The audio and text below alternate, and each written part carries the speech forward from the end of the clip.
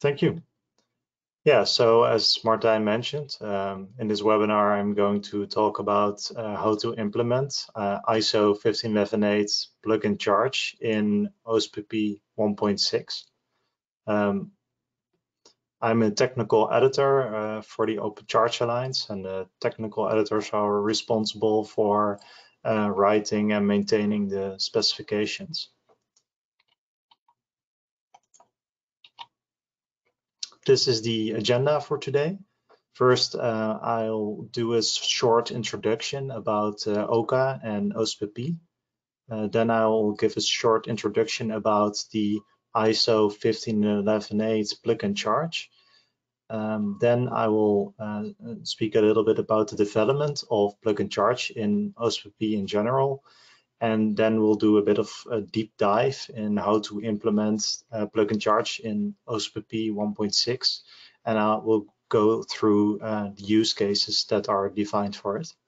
And after that, you can ask questions. So many of you may already know this, but the OCA is an industry alliance that governs OCPP, and OCPP is a communication protocol between the charging station and the charging station management system.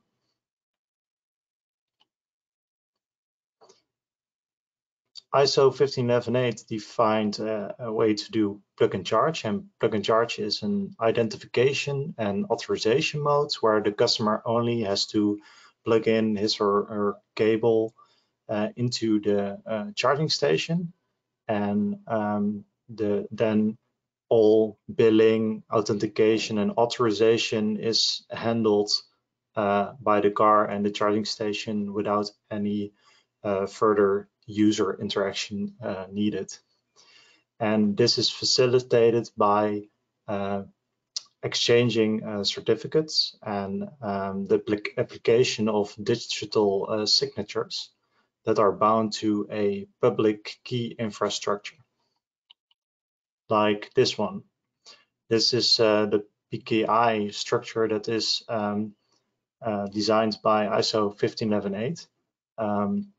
I will not go into too much detail about this because you can even organize a separate webinar to explain all this. There even is one, but that was not a webinar from OCA. If you look at the top, you see the root certificates. And if you go down, then you will go through the sub-CAs, and at the bottom you have the leaf certificates. And I'll explain a bit more about the certificates when I'm going to in the deep dive through the use cases.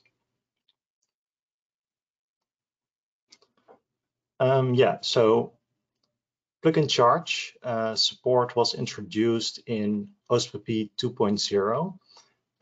What was needed was a good exchange of certificates mainly, but information through from the EV to the charging station, and then passed on to the CSMS. So there is many information that just needs to be passed on, but you will also need to handle all the security with a charging station as middleman. There was a growing support to also growing demand to also support this for OCPP 1.6. So what we've done is we created an application note that describes how to map the 15118 plugin charge onto OCPP 1.6J using the data transfer mechanism. And I'll give an example of such a data transfer message in the next slide.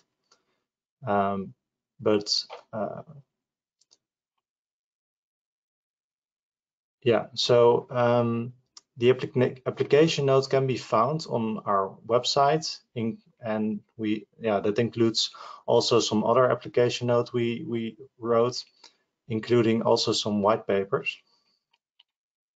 Like, for example, the security white paper.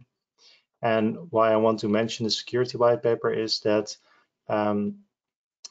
the application note and the security white paper both talk about security.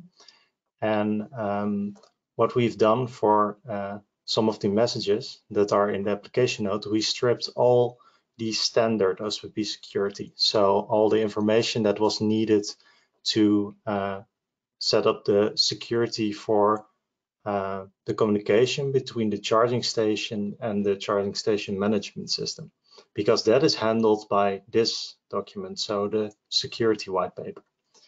And the application note contains information that will guide you how to implement the combination of these two documents if you want to implement both of them.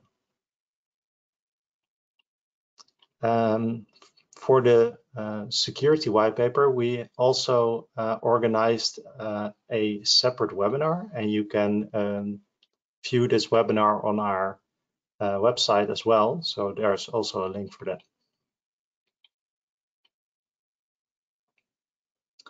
So yeah, it is, like I mentioned, it's possible to combine the security white paper and the plug-in charge application note, but it's not the most elegant solution because you have some overlapping features.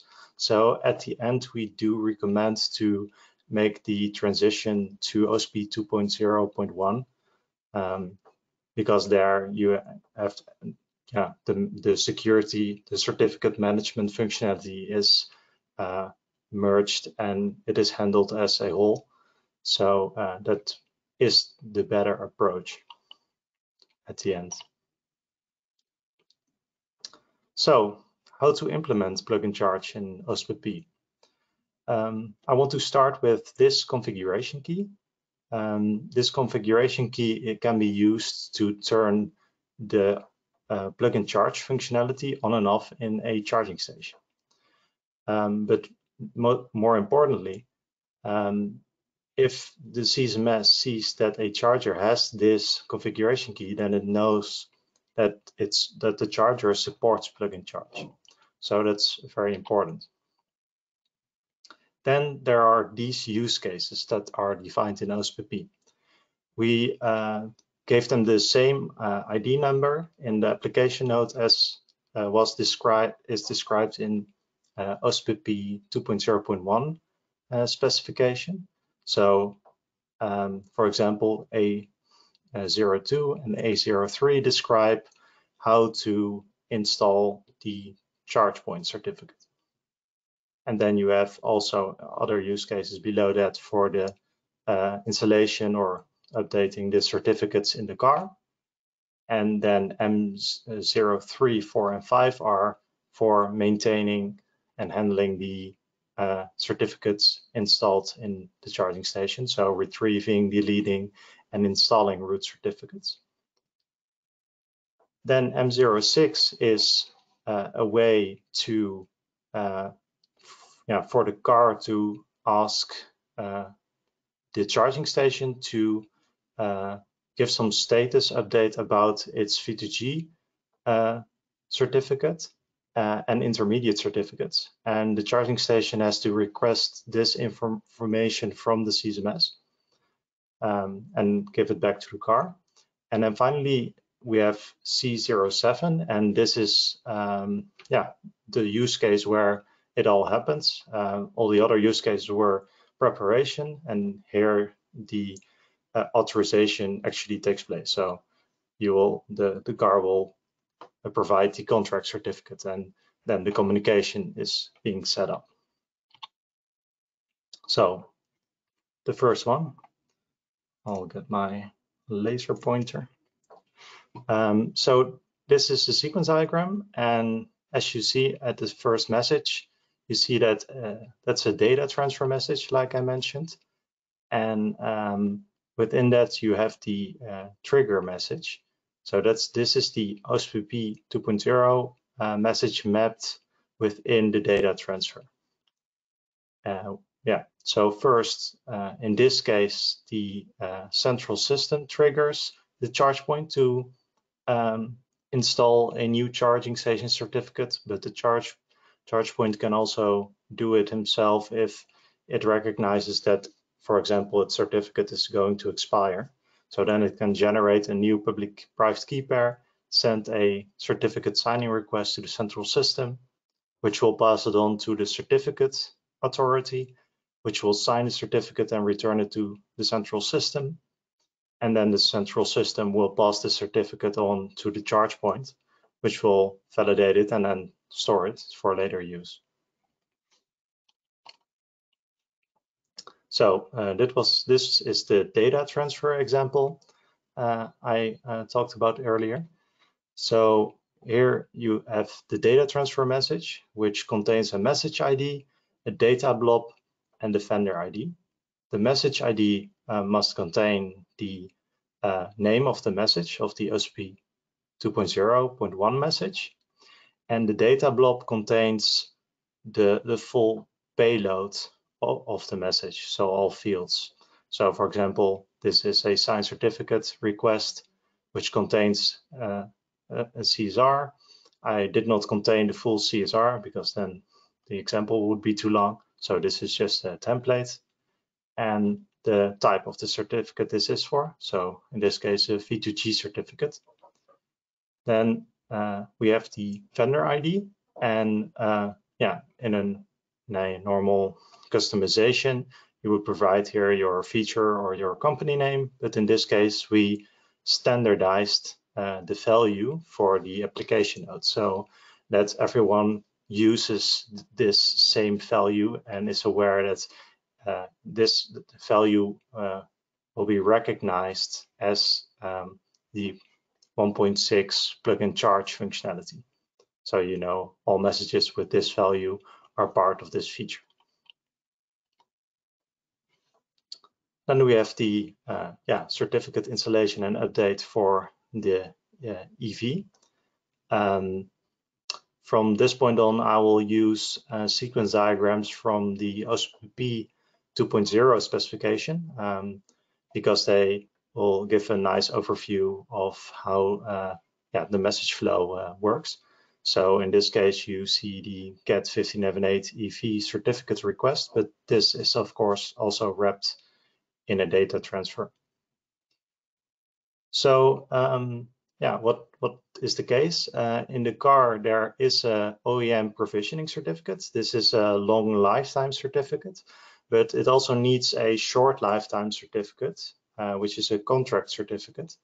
And that can the OEM provisioning certificate is already installed in the car by the OEM, so the car manufacturer.